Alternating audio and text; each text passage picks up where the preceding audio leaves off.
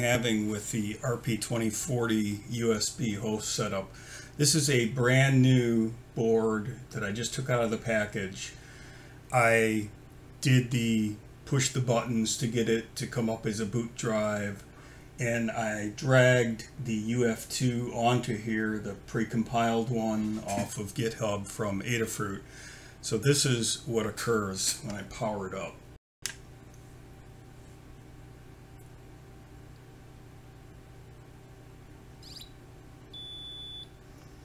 So as you can see, everything looks fine. It did its little startup thing. It did its beepity beep. But when I try to type on this, I get the keys and the lights up blue, and here's the mouse. But there is no mouse movement or keyboard action on my computer that I have it connected to.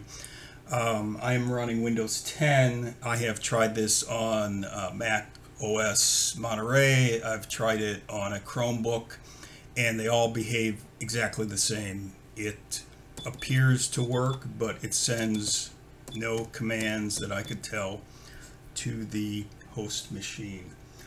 So that is where I'm at with this. It's pretty much stuck unless somebody could help me figure this out. I have tried 3 of these boards. I have multiple Intellikeys that I've tried these on that I know work because they work with our old adapter. I've tried swapping USB cables, all of the usual stuff. I have pulled down the source code to compile it, but I was having trouble with that. I had to update some stuff, and then it wasn't recognizing the board at all, so I couldn't upload anything to it, and it just turned into a big hassle. And then even though I pulled down the release code and compiled it, when I loaded my compiled release code onto this, it behaved differently than when I took the pre-compiled one from Adafruit. Behaved differently meaning it just didn't work at all. It wouldn't go through any of the light up sequence or whatnot. So that's where we're at the moment.